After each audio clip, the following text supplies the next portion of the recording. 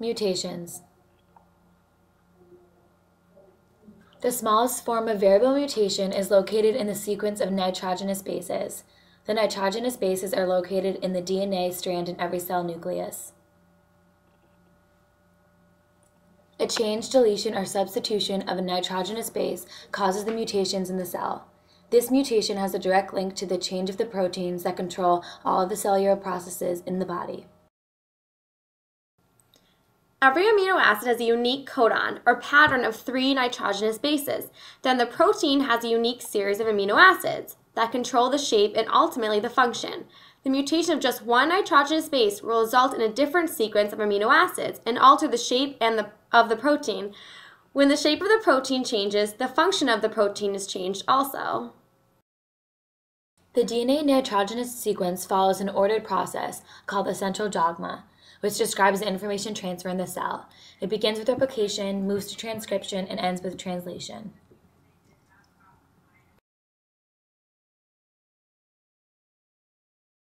Replication occurs in the nucleus during cell division and cytokinesis. The DNA strand splits and is reassembled as 2 identical strands. Reassembly is accomplished by the complementary bases attaching to the template.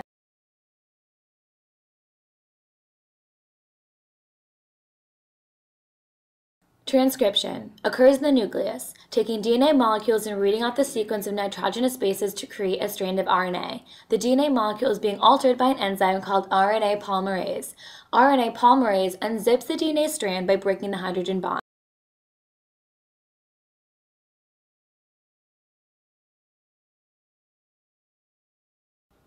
Translation occurs in the ribosome, which is a protein-rich body common in all cells. The ribosome reads a sequence of nitrogenous bases on the RNA strand, ultimately creating an amino acid.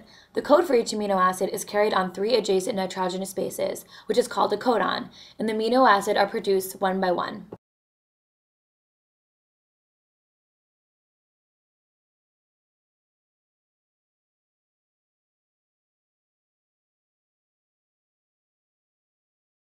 See what happens when the nitrogenous base A is changed to a G.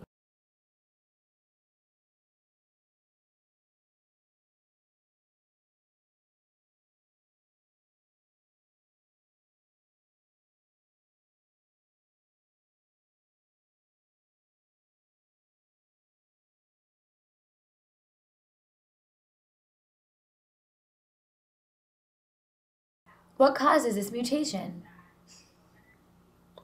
Cigarette smoke and ultraviolet light leads to the mutations of the nitrogenous bases in the DNA sequence. This leads to the production of an inappropriate amino acid sequence, ultimately producing non- or wrong-functioning proteins. The proteins, like we described at the beginning of the video, control all the cellular functions. This loss of control can be expressed in many small or large ways. A major result can be cancer, which can ultimately lead to death. After watching this video, I'm sure you'll think twice before lighting up or lying down.